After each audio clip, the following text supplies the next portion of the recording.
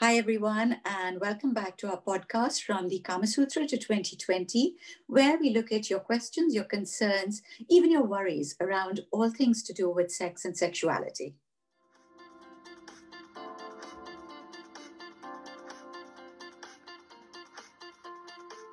So, unfortunately, again, we do not have Dr. Anita Madan Behel with us today due to medical reasons, but in her place, I am absolutely delighted to welcome onto our podcast the beautiful and very amazing Garima Surana.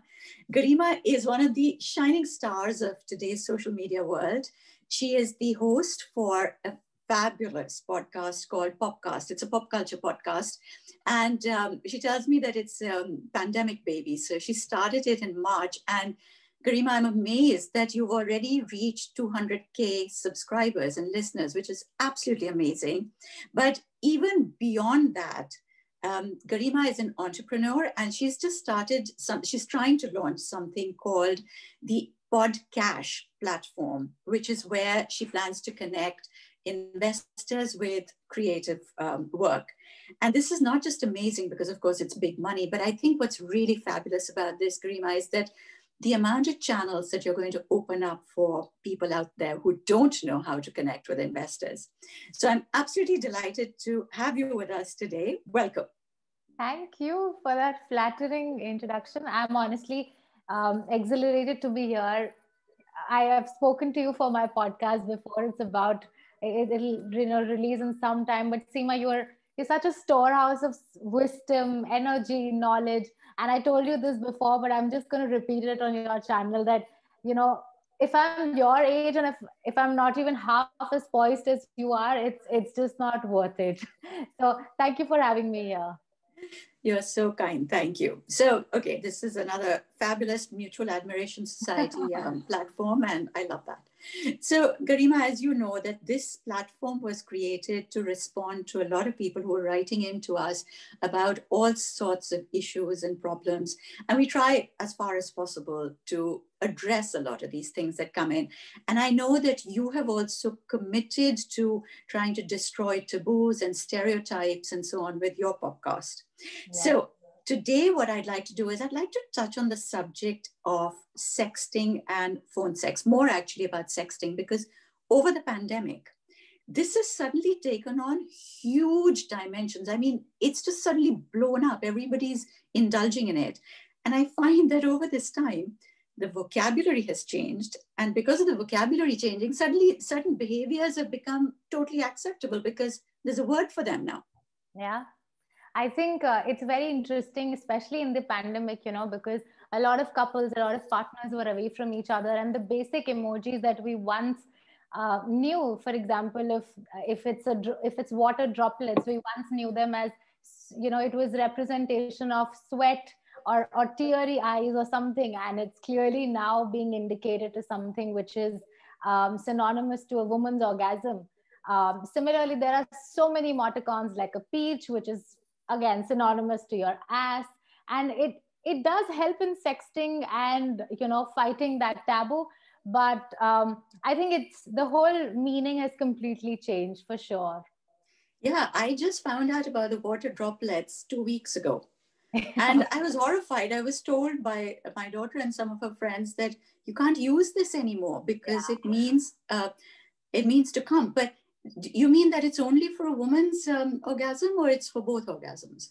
I think it is representative of a woman's orgasm. It's also, I think it also represents squirting.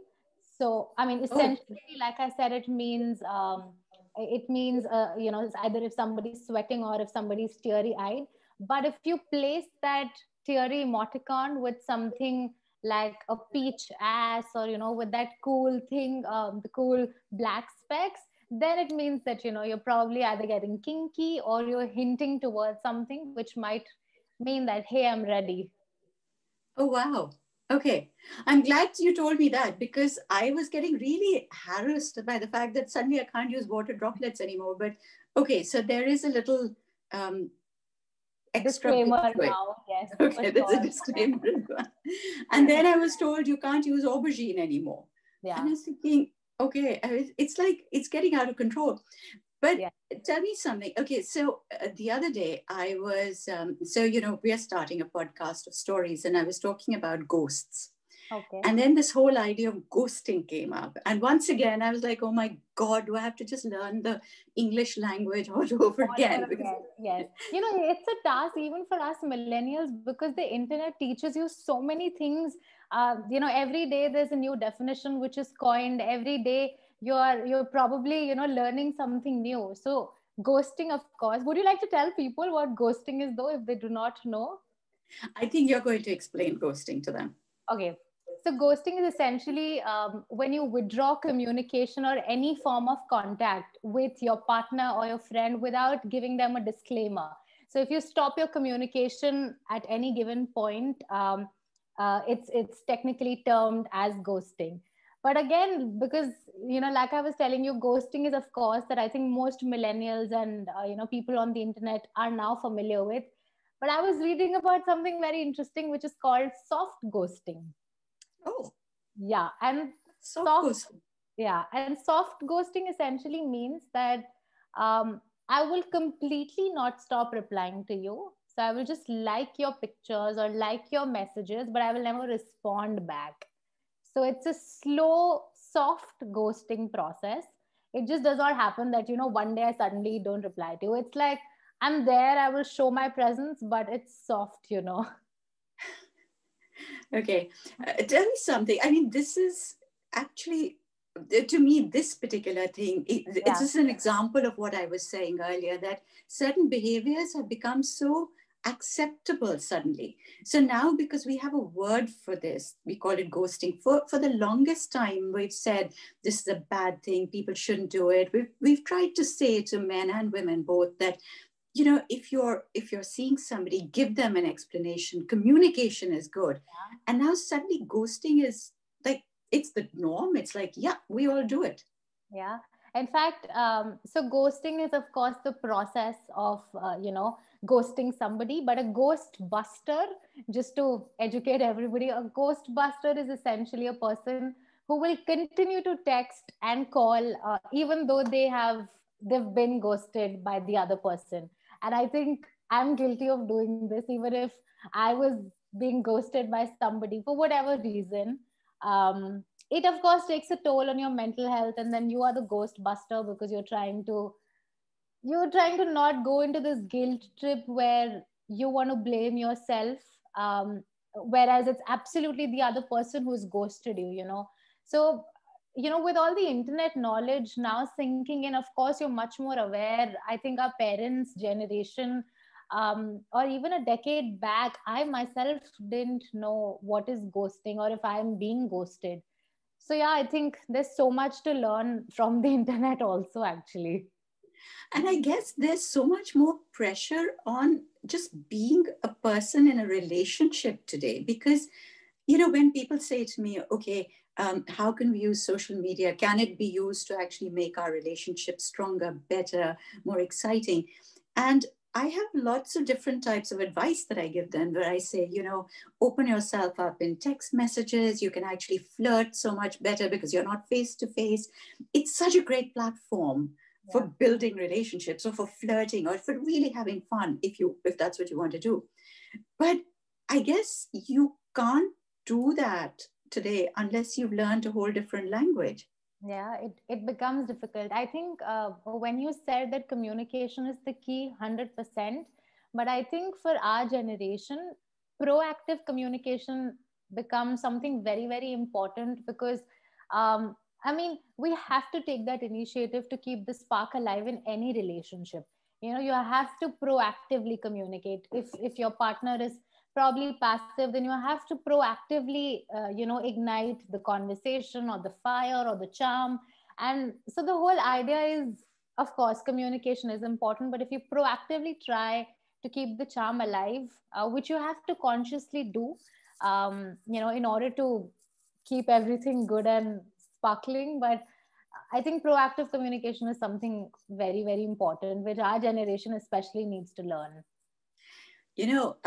So a lot of youngsters that I speak to, they feel like when they're telling me these words and I am clueless. about a lot of them. And they get really, so it's generally a joke, right? So we laugh over it, and I'm like, okay, this means this. But I have to tell you that, this is not a new thing. The KamaSutra, which was written 2000 years ago, says that all lovers should have a secret form of communication. So there should be all sorts of emojis and objects and things that should be passed back and forth to express an idea. Because when you put everything into solid words and big sentences, it kind of kills it. So you have to do some of it through just little objects and little things. So this idea is as old as the hills. Yeah. I mean, did you know that it was literally everything? So you could use things from the kitchen.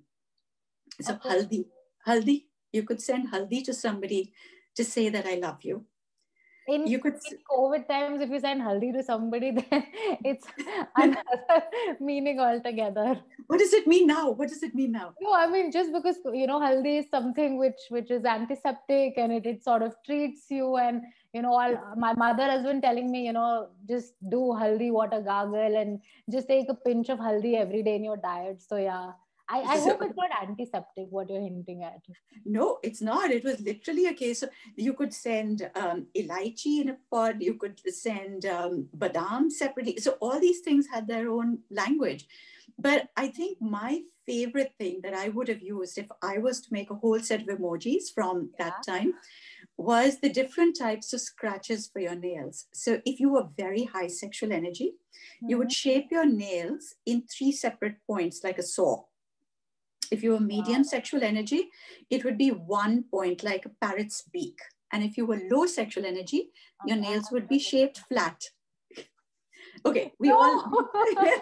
yeah. So, okay. Yeah. But the thing is, okay, the fashion is now that we shape them flat. But, I always say that if... Right. They're me flat. Me too. But it's okay. But we don't say that this is low sexual energy now. But I always say to people that, if you want to send your partner like a come on message, when you get a manicure done, send them a photo of your manicure. And let that be a little sign to say, I'm thinking of you. I'm excited. I'm actually thinking of you in those terms, because it's just such a great communication point. So I understand that there are lots of different ways of communicating and different types of ways of passing messages. But okay, I'll tell you what, before we go any further, I can tell you a couple of these that the KamaSutra used. Give me a few really weird ones that you've come across, which I know I probably wouldn't have heard of. What? The code language? Yeah. I mean, I used one where I was like, I started dating in high school. So I would never say I love you if I would be around, with my mom or my parents, or any relative basically. So I had a Nepali friend from school, and I asked her, how do you say I love you in Nepali? And she told me it's Mo Timilai man paranchu, something like that. I'm sorry if there's any Nepalese who's watching this, but so she told me it's like this. And and then I figured out this unique way of saying I love you, even though I would be around with somebody. So I would be like Mo Timilai man paranchu. This is like back where I was in 11th standard. Another thing that I would do is, if my partner would always end the conversation with something very cheesy or romantic, or, maybe crossing the boundary. And again, if I was around with somebody, my code language was pretty simple. I would write no, etc., etc. dot. So it means you're not supposed to say anything, vulgar, so to say. So no, etc. would be my code that, okay, you have to now, we have to draw the line now. That's amazing. I love that.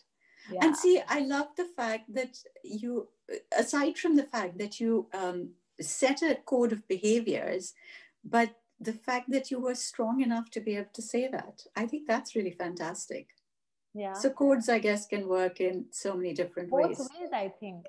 I think one of the things about being sexually intimate with somebody is that you share 50-50 amount of how do I say it, you share that power to be yourself and respect your set of rules that you have set for yourself, and to be able to give the other person also the power of consent. It's very, very important. And for any sexual relationship, consent and condoms both are very, very important. So yeah. Absolutely. Vitamin C, consent, and condoms, the three main C's. Oh yes. Extremely important. So tell me, have there been any specific words or emoticons that have come up to sort of give women a little bit of agency, just some power in their hands to defend themselves, to protect themselves, or to move forward? Emoticons per se. Or even words, like I said, specific words that get used even in sexting or... Yes, yes, yes. I think one of the words that I recently learned was called stealthing. And I think every woman should know about it. And I just mentioned condom. It's actually got to do with condom. So stealthing is just to put it very simply, stealthing is a process when your man removes his condom in the middle of the act, slyly, so that you're not aware about it. And I think it's a practice that most men get indulged into. It's of course not healthy, and you should have communication active. So stealthing is something that is a word that you should be knowing. You should know the process, and if your man ever does it, please tell him not to. um, Something else that, so we all know what is one night stand. A half night stand is something again that I happened to, I was speaking to somebody and I got to know about this whole new phenomena of half night stand. And as the word suggests, so in a one night stand, typically after you finish your business, you will end up staying over at your partner's house. But in a half night stand, you finish the business and you come back to your house, you come back to your bed. So there is no obligation, or if you just if you're just there for sex, then you come back to your own place. So it depends how you want to take it. Something else that I also recently discovered was cloaking. Oh, yes. What's cloaking? So cloaking is when a person stands you up for a date, but then also blocks you on all the dating apps that you've been before. So it's sort of like ghosting, but he also stands you up on the date. So it's like 5 times more. Yeah, probably. Yes. So there's like a whole new bunch of millennial dating definitions. Something again, one of my friends here, so they have this very weird phenomena of only dating during the winters and then breaking up in the summer. Oh, which is called that also. Yeah, which is Okay, called why? The cuffing season is, again, I mean, if you just want the warmth of somebody during winters, just because you want a cushion to yourself, or you want to be warm and cuddly and comfortable. And as soon as the spring hits in or the summer sets in, you are like, you go your way and my way is probably highway. So Wow. yeah, cuffing season is also pretty. I mean, of course, there are, relationship, like you correctly said, Seema, it's just beyond these words. And it's actually, we keep saying that, our parents' generation had a love so pure, but I think now also, like, of course, there is scope, but with all these new mechanisms, having a term coined for itself it just becomes like a tedious process to fall into love. You don't know where do you want to bucket yourself into.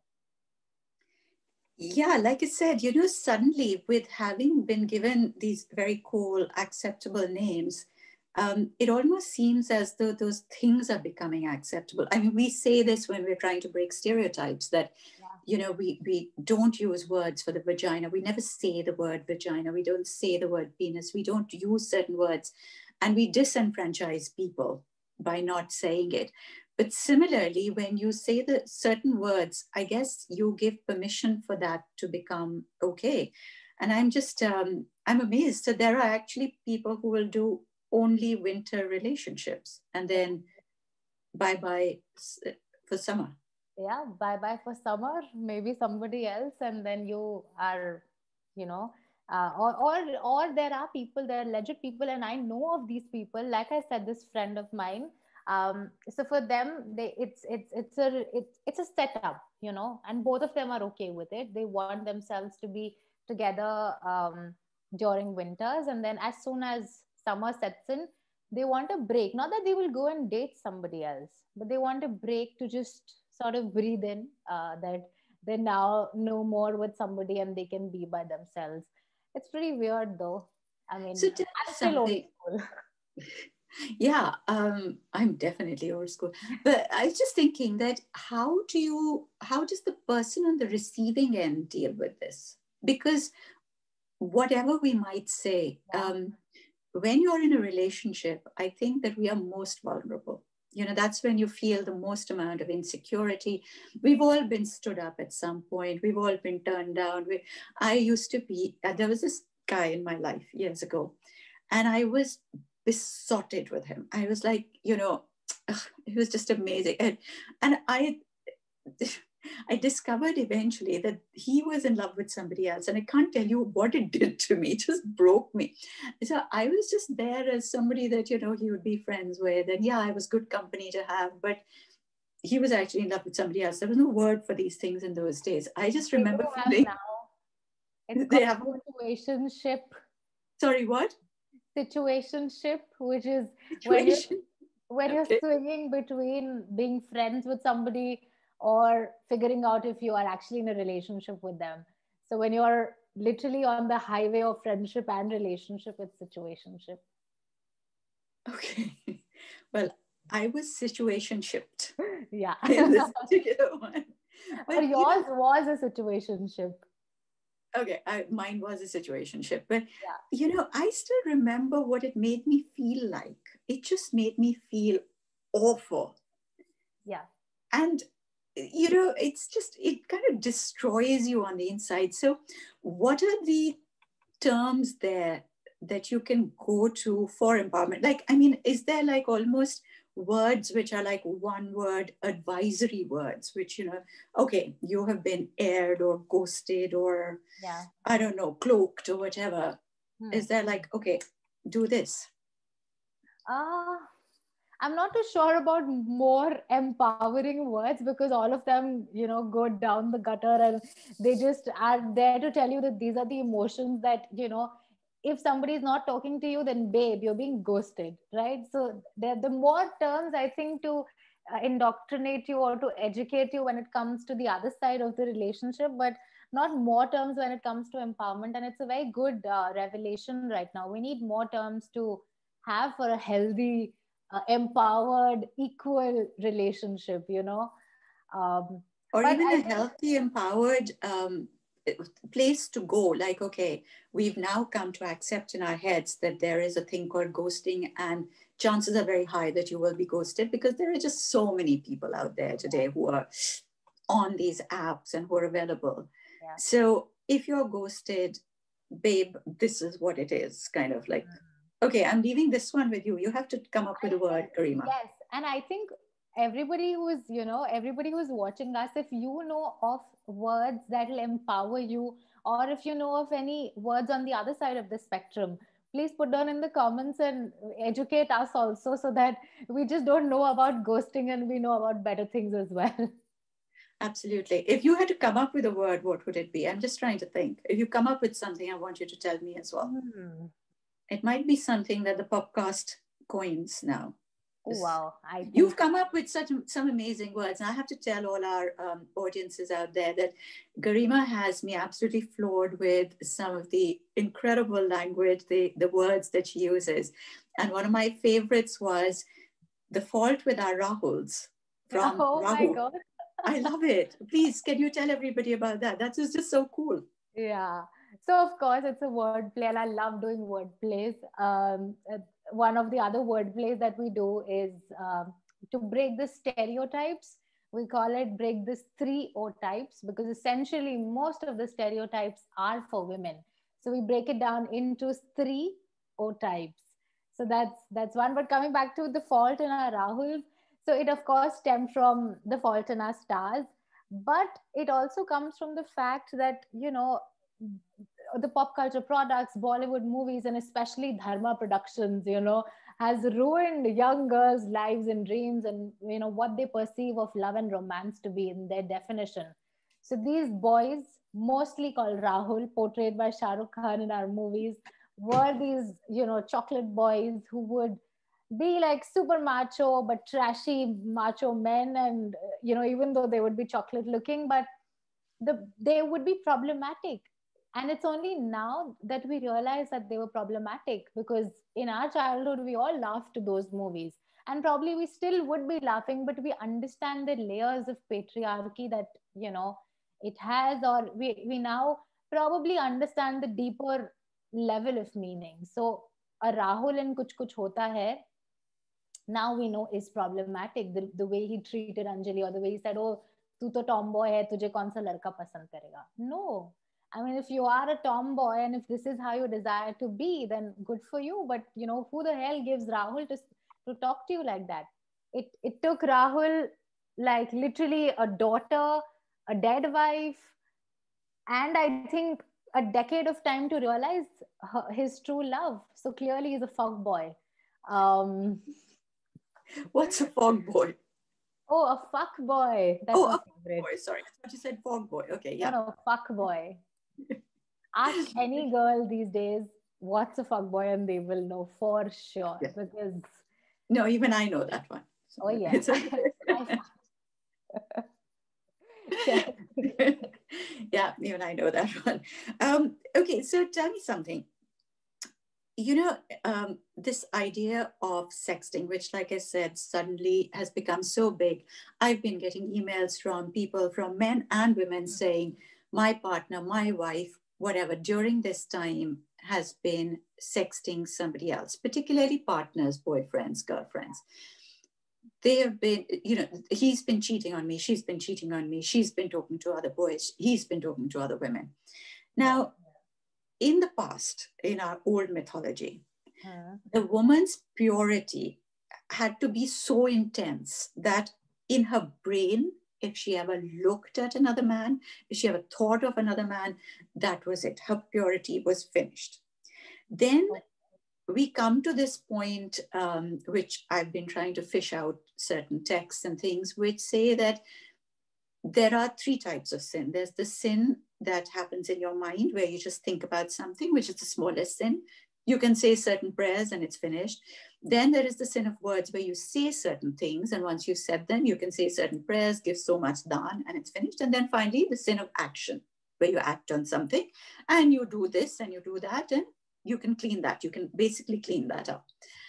Now, what do you think sexting comes under? I mean, it feels like a very harmless sort of thing. It's a bit of fantasy, but it's being perceived as something so powerful and solid, not just like words on a phone, that people are seeing it as sinful. They're feeling that it's against the idea of monogamy, and they're being hurt by it. So what you just described is actually, there is a term for it. It's called okay. It's called micro cheating, and I think guilty as charged. Okay. So micro cheating is essentially, just for anybody who doesn't know, is if you are with somebody and if you still happen, we're all human beings, and you don't walk with your eyes shut, right? And to anybody who harps the flag of, being monogamous, and, it takes pride in it, great, good for you. But there are dozen and, thousands, and I don't know how many women out there, or men out there, who might just want to challenge the concept of monogamy. And micro cheating can be a slippery slope. I mean, like you said, what may start as a harmless text conversation, or as a flirtatious message, you don't even know when does it realize into something much more than that. And the whole concept can be pretty ugly actually. So for us, and I've always wondered about this one thing, that where do you actually draw the line, um, for concepts like infidelity? I mean, of course, if you're going out of a relationship, if you're having sex with another person, then that's clearly a demarcation that you are cheating with somebody. But subliminally, if you are in the act of making love to somebody, and if you still think about somebody else, that how would they be in bed with me right now? Or if you are probably having if you're having a moment with your partner but you're still on phone with another person sharing the same moment, it just becomes very, very ugly, I think. And for you to have that understanding of what you want from life can be a very difficult question, because you're clearly enjoying the physical part of one relationship. By physical, I don't mean the sexual act, I mean the the physical presence of your partner, but you also want, at the other hand, to be on the phone with somebody who you might just be lured to. So I mean, I want you to give us and educate us more on where to draw the line, because us millennials are clearly um, jumping around the fence, so to say, and we do not have much understanding. What does Kama Sutra tell you about cheating, though? So interestingly, the Kama Sutra doesn't actually talk about cheating in the way that we see it, because it doesn't define anything. It's great because it says that all these emotions are so fluid. You can feel this way today and this way tomorrow.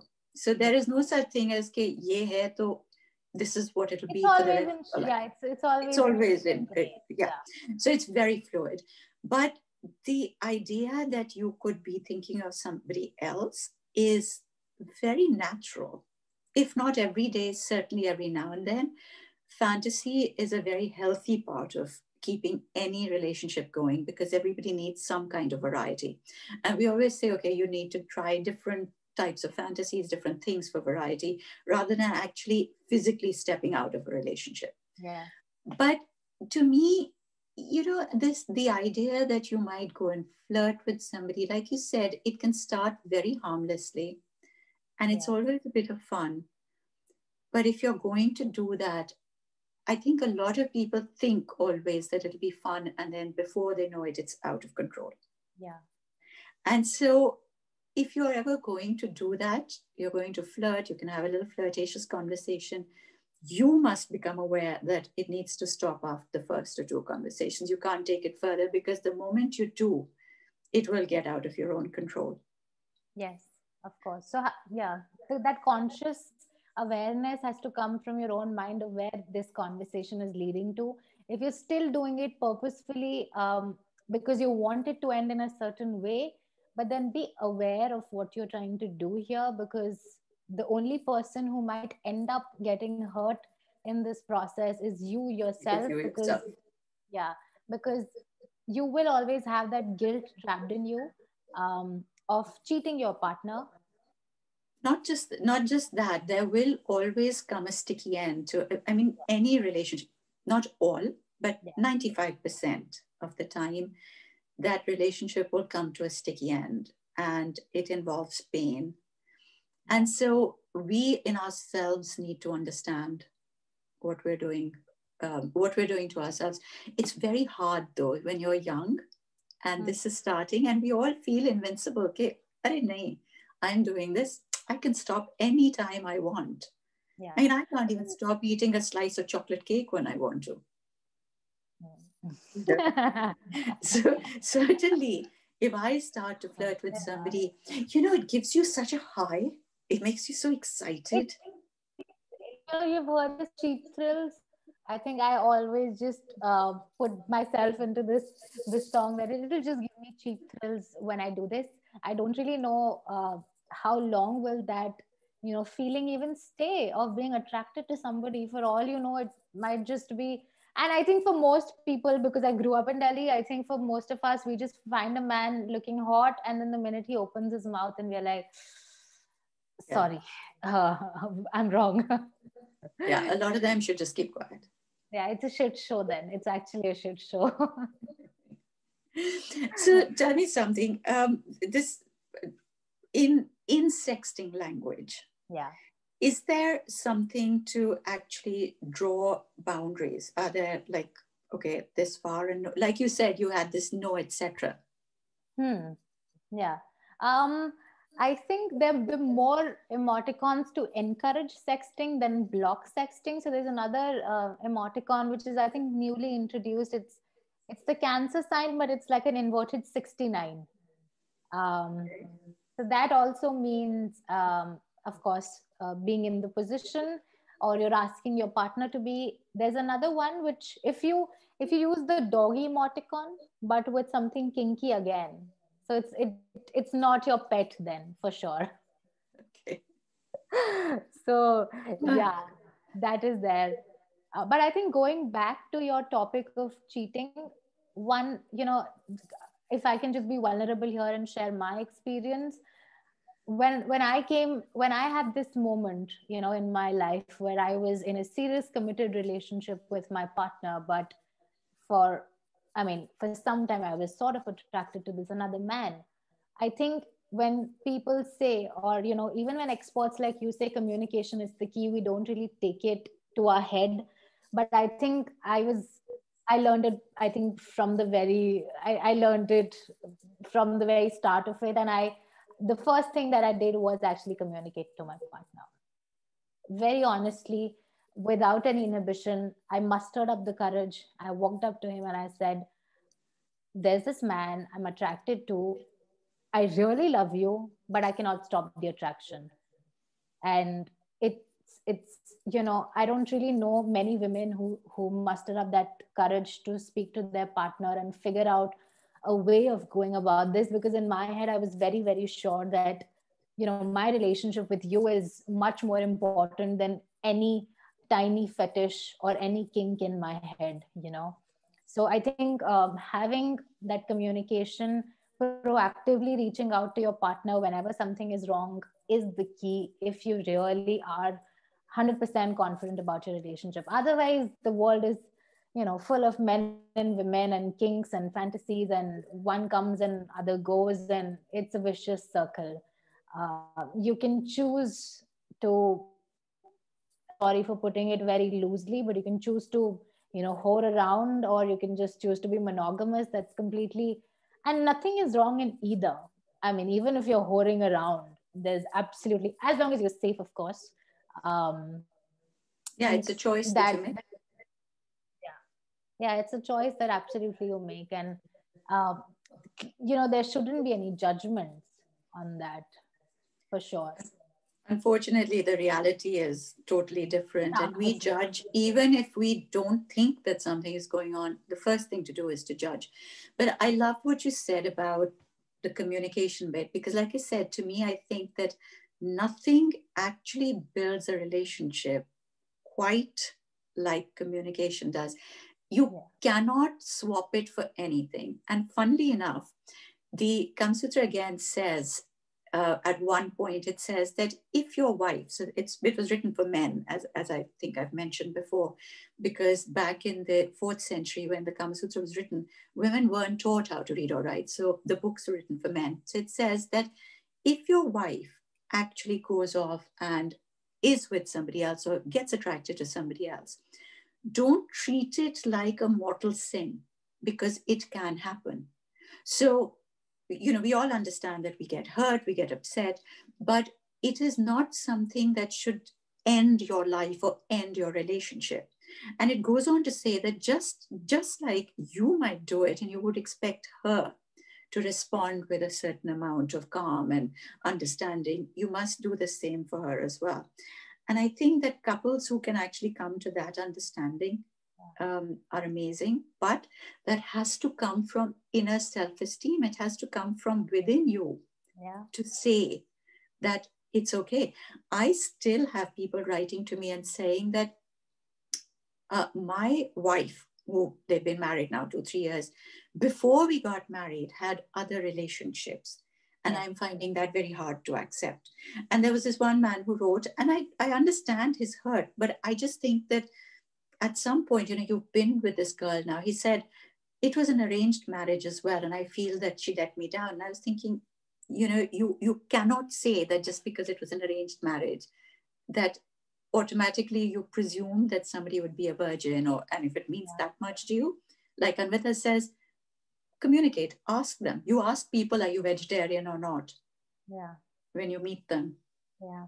So But this I actually, again, I have a friend who hasn't kissed or made out or, gone explored anything about being in a sexual encounter with somebody, only because, and he's a great friend of ours, only because he wants his woman to be pure.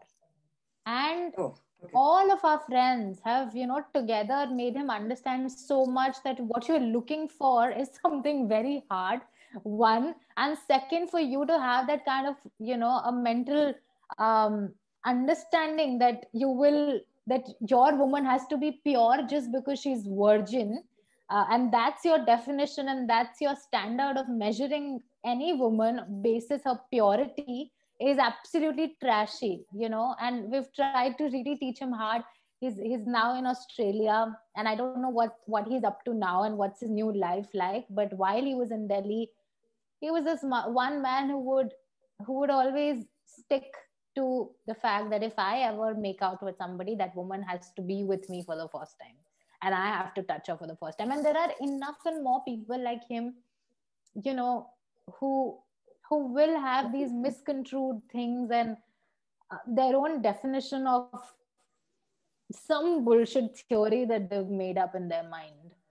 Garima, that's been a really fascinating conversation, and for me particularly, it's been really enlightening, because now I know more words, and I know that there are certain things that if I was to enter the millennial world, there are certain things that I can do without being judged as well, because it's part of the norm now, the behavior. Yes, but I think I mean, I don't know if it's good or bad, but yes. but before we actually sign off, there's a couple of things that I'd like to finish with. One is that if you are going to give any advice around the language of sexting and the behaviors of sexting to women, what would your advice be? I think I enjoy as much as you can. If there's an emoticon, make use of it. Express yourself. Don't feel shy to express yourself via that emoticon. But having said that, be aware of the predators around. If you are sending your nudes out to somebody, make sure that you trust the person enough. Make sure that there is an understanding. And if at all you are sending nudes, there are ways that you don't have to show your face necessarily, or depends on the level of comfort that you are with that person. So I think there's nothing harm in sexting. I think all for sexting, and especially pandemic, sexting has been such a rescue for couples who are either in long distance or are away. So all for sexting. Having said that, just be very, very cautious when you do it. Internet can be a mad place, and you do not want to risk yourself. So enjoy, exploit, explore a lot of what you can. It's absolutely all right to explore your own sexuality, and if an emoticon, can help you and can aid you to tell the person that you're about to come, then great. I mean, amazing. So yeah. That reminds me of, I think this is 17th century or 16th century Britain. There's in the history of Britain, there is this woman who was actually the head of a particular family, and she was a lesbian. And in those days, of course, in Britain, it was completely unacceptable. But because she's so powerful, she's the head of her family, she's rich, she's kept these diaries, and she did have her lesbian relationships. And in her diary, as she writes very graphically what she's done, and then in the margin, she would put an exclamation mark, and that meant that she'd come. That was her orgasm. So it's just so lovely, because you can actually read these very graphic diaries with an exclamation mark saying, okay, I've come now. So like I said, it's been around for a long, long time. Amazing. So, I really wish her diary would be full with orgasms, because most women, and we were having this conversation on our podcast, on my podcast, that most women don't end up having orgasms because, and women who are like in their mid-20s, mid-30s and mid-40s, and who would still not, with their kids actually, who've made babies but still wouldn't orgasm because it's such a taboo to even speak the word out. Forget about the whole biology to how a woman orgasms. Absolutely. I always say that sex is not the taboo subject. Actually, pleasure is the taboo subject. You can talk about sex, you can get coarse, you can get crude, talk about pleasure, and that's it.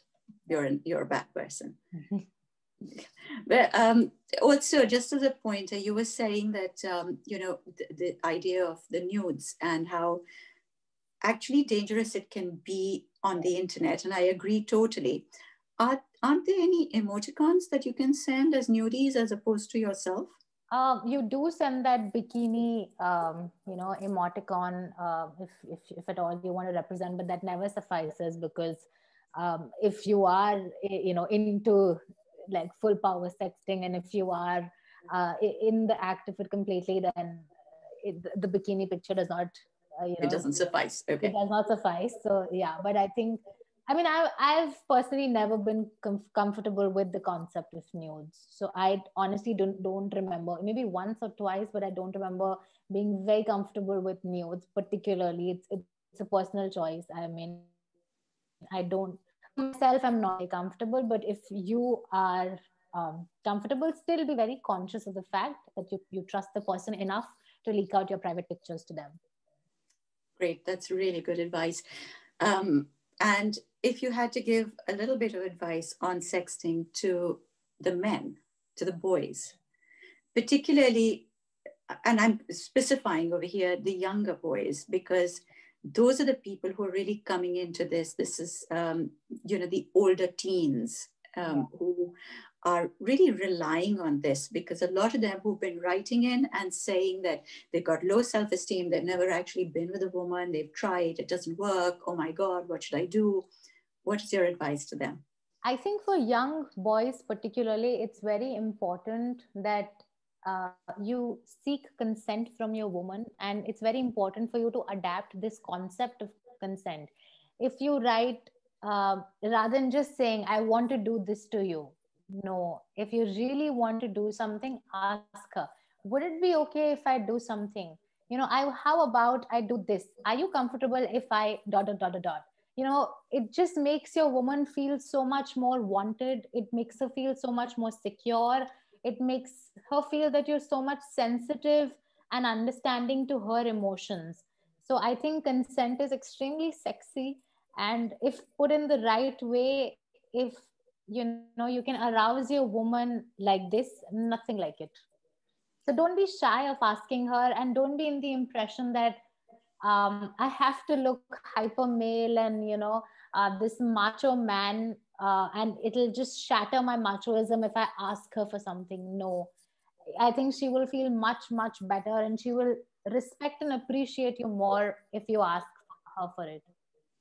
Yeah, I think also I'd like young men to know, going on from there, which is brilliant advice, that a lot of times what men or boys think amongst each other is not necessarily what the woman is actually looking for. So if your relationship is with another man, then by all means get the advice of another man. If your relationship is with another woman, get the advice from her on what she would like to be treated as, Yeah. or how she would like to be treated, Yes. rather than seeing what your peer group has to say. I Yeah. think that's really, really good advice. And the last one is that what has also come out of this pandemic is that somehow, suddenly, a lot of older women and younger men are now sexting each other. Yeah. So they're not necessarily in physical relationships, but there is this kind of sexual relationship based around phone sex and sexting going on. What is your advice for older women? Because, like, is there something that they should know about sexting?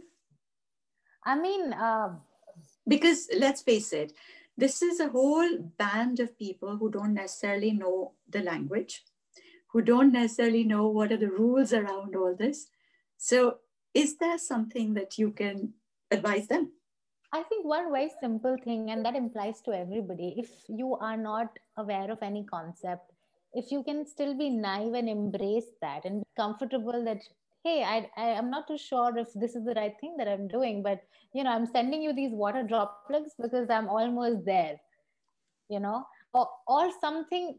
It just makes the other person feel so much, that this person is, there's this such a trust that comes into the place, and it just becomes such a wonderful conversation if you embrace yourself, and if you're not shy to admit that you might not know this, but clearly I have, much more wisdom and much more. I mean, I've been there, done that, babe, like so many times, maybe more than you, or I have, so much more experience than you. But for older women or older men, I think, they might just sometimes feel that, what if the Gen Z or millennial, people might think about me. But I think, let that go. What counts is the personality, the way you speak, the way, what your thought process is. That's much more important than those 5 minutes of, an act that's coming out there. So it's okay to be vulnerable and express yourself out there. Garima, thank you so much for your time. I really enjoyed our conversation. I know I've learned a lot. And I think your advice on all levels has been amazing. And I hope that the women listening to us, the girls listening to us, do actually hear what you said, that, go out and explore your sexuality, own it, take it over, love yourself, but be extremely careful, protect yourself. And to the young boys, that you go out there and take consent, even behind the shield of the internet, behind the shield of the phone. Get your consent, because that's what makes you a more desirable lover. People never understand the difference between a great lover and a desirable lover. I think even when you're sending I think when you're sending your dick pics to women while sexting, I think ask for it.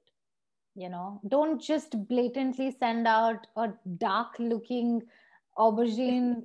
It's not the best thing we want to see, trust me. And personally, like, if somebody sends that to me, like, I would not be even I mean, that's nowhere close to me being horny. If I look at your thing, it does not do what you expect me to react after this. Like, I'm probably freaking out. So ask for it maybe before sending, if I'm in that, mental space also, to embrace it. Yeah.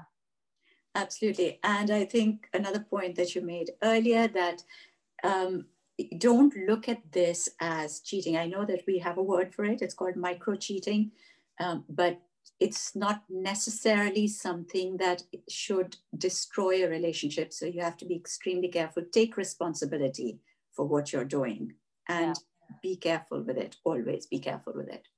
100%. Thank you so much. Is there anything that I've left out that you would like to add just before we go? I think what's the only one thing, we've given advice to young women, young men and older women. I think only one set of people are left out here in terms of advice, and which is our parents.